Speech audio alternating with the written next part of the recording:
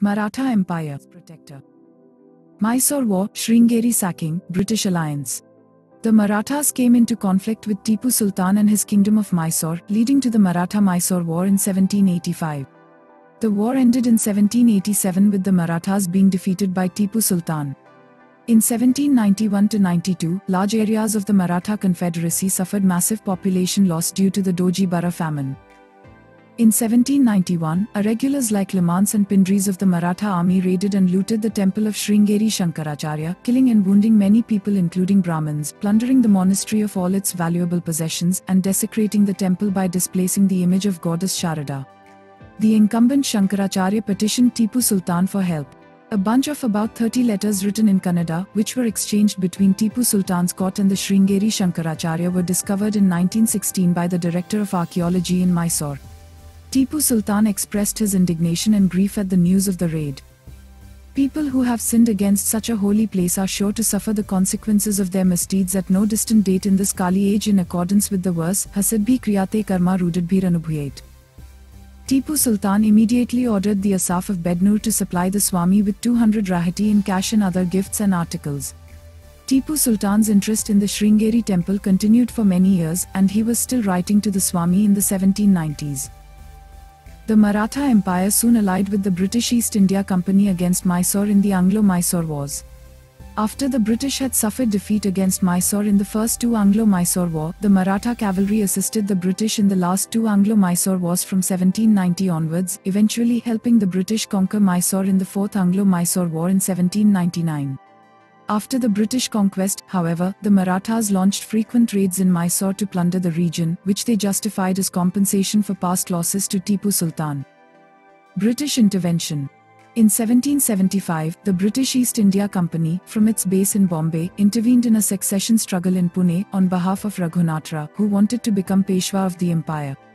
Marathas forces under Tukojirao Holkar and Mahadaji Shinde defeated a British expeditionary force at the Battle of Vadgaon, but the heavy surrender terms, which included the return of annexed territory and a share of revenues, were disavowed by the British authorities at Bengal, and fighting continued. What became known as the First Anglo-Maratha War ended in 1782 with the restoration of the pre-war status quo and the East India Company's abandonment of Raghunath Rao's cause. In 1799, Yashwantrao Holkar was crowned king of the Holkars and he captured Ujjain. He started campaigning towards the north to expand his empire in that region. Yashwantrao rebelled against the policies of Peshwa Baji Rao II. In May 1802, he marched towards Pune, the seat of the Peshwa. This gave rise to the Battle of Pune, in which the Peshwa was defeated. After the Battle of Pune, the flight of the Peshwa left the government of the Maratha state in the hands of Yashwantrao Holkar. He appointed Amrutrao as the Peshwa and went to Indore on the 13th of March 1803. All except Gaikwad, chief of Baroda, who had already accepted British protection by a separate treaty on the 26th of July 1802, supported the new regime. He made a treaty with the British. Also, Yashwantrao successfully resolved the disputes with Scindia and the Peshwa. He tried to unite the Maratha Confederacy but to no avail. In 1802, the British intervened in Baroda to support the heir to the throne against rival claimants, and they signed a treaty with the new Maharaja recognizing his independence from the Maratha Empire in return for his acknowledgement of British paramountcy. Before the Second Anglo-Maratha War, the Peshwa Baji Rao II signed a similar treaty. The defeat in Battle of Delhi, 1803 during the Second Anglo-Maratha War resulted in the loss of the city of Delhi for the Marathas. The Second Anglo-Maratha War represents the military high water mark of the Marathas, who posed the last serious opposition to the formation of the British Raj. The real contest for India was never a single decisive battle for the subcontinent. Rather, it turned on a complex social and political struggle for the control of the South Asian military economy. The victory in 1803 hinged as much on finance, diplomacy, politics and intelligence as it did on battlefield maneuver and war itself. Ultimately, the Third Anglo-Maratha War resulted in the loss of Maratha independence. It left the British in control of most of the Indian subcontinent. The Peshwa was exiled to Bithur as a pensioner of the British. The Maratha heartland of Desh, including Pune, came under direct British rule, with the exception of the states of Kolhapur and Satara, which retained local Maratha rulers. The Maratha-ruled states of Gwalior, Indore and Nagpur all lost territory and came under subordinate alliances with the British Raj as princely states that retained internal sovereignty under British paramountcy. Other small princely states of Maratha knights were retained under the British Raj as well. The Third Anglo-Maratha War was fought by Maratha warlords separately instead of forming a common front, and they surrendered one by one. Shinde and the Pashtun Amir Khan were subdued by the use of diplomacy and pressure, which resulted in the Treaty of Gwalior on the 5th of November 1817. All other Maratha chiefs like Holkars, Bhonsles and the Peshwa gave up arms by 1818. British historian Percival Spear describes 1818 as a watershed year in the history of India, saying that by that year, the British dominion in India became the British Dominion of India. The war left the British, under the auspices of the British East India Company, in control of virtually all of present-day India south of the Satluj River. The famed Nasik diamond was looted by the company as part of the spoils of the war. The British acquired large chunks of territory from the Maratha Empire and in effect put an end to their most dynamic opposition. The terms of surrender Major General John Malcolm offered to the Peshwa were controversial amongst the British for being too liberal. The Peshwa was offered a luxurious life near Kanpur and given a pension of about £80,000. Administration. The Ashtapradhan was a council of 8 ministers that administered the Maratha Empire. This system was formed by Shivaji. Ministerial designations were drawn from the Sanskrit language and comprised Pant Pradhan or Peshwa, Prime Minister, General Administration of the Empire. Amatya or Mazumdar, Finance Minister, managing accounts of the empire. Sachiv, Secretary, preparing royal edicts. Mantri, Interior Minister, managing internal affairs especially intelligence and espionage. Senapati, Commander-in-Chief, managing the forces and defense of the empire. Sumant, Foreign Minister, to manage relationships with other sovereigns. Nyayadhyaksh, Chief Justice, dispensing justice on civil and criminal matters.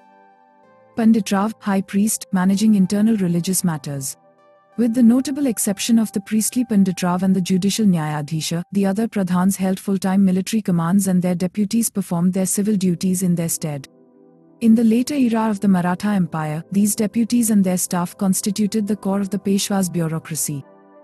The Peshwa was the titular equivalent of a modern prime minister.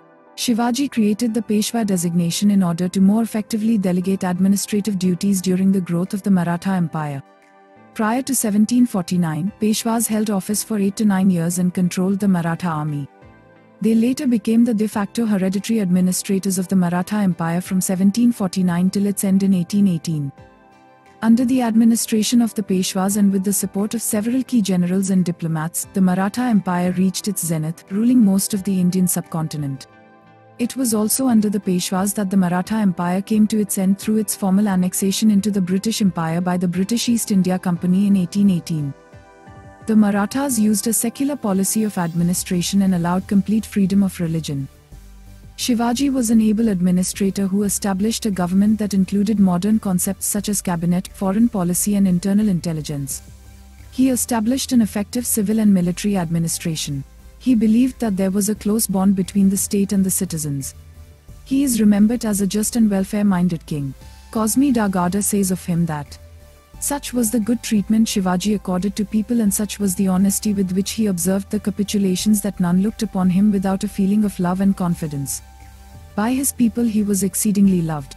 Both in matters of reward and punishment he was so impartial that while he lived he made no exception for any person, no merit was left unrewarded, no offence went unpunished, and this he did with so much care and attention that he specially charged his governors to inform him in writing of the conduct of his soldiers, mentioning in particular those who had distinguished themselves, and he would at once order their promotion, either in rank or in pay, according to their merit. He was naturally loved by all men of valour and good conduct. English traveller John Fryer found Shivaji's tax-collecting regime oppressive, describing it as poor people having land imposed upon them at double the former rates, and if they refused it, being carried to prison, there they are famished almost to death. While French physician Delon reports that Shivaji was looked upon as one of the most politic princes in those parts. The Marathas carried out a number of sea raids, such as plundering Mughal pilgrim ships and European trading vessels. European traders described these attacks as piracy, but the Marathas viewed them as legitimate targets because they were trading with, and thus financially supporting, their Mughal and Bijapur enemies. After the representatives of various European powers signed agreements with Shivaji or his successors, the threat of plundering or raids against Europeans began to reduce. Geography. The Maratha Empire, at its peak, encompassed a large area of the Indian subcontinent. Apart from capturing various regions, the Marathas maintained a large number of tributaries who were bounded by agreements to pay a certain amount of regular tax, known as chauth. The empire defeated the Sultanate of Mysore under Hyder Ali and Tipu Sultan, the Nawab of Oudh, the Nawab of Bengal, the Nizam of Hyderabad and the Nawab of Arcot, as well as the Paliga kingdoms of South India. They extracted chauth from the rulers in Delhi, Oudh, Bengal, Bihar, Odisha, Punjab, Hyderabad, Mysore, Uttar Pradesh and Rajputana. The Marathas were requested by Safdarjung, the Nawab of Oudh, in 1752 to help him defeat the Afghani Rohillas. The Maratha force set out from Pune and defeated the Afghan Rohillas in 1752, capturing the whole of Rohilkhand.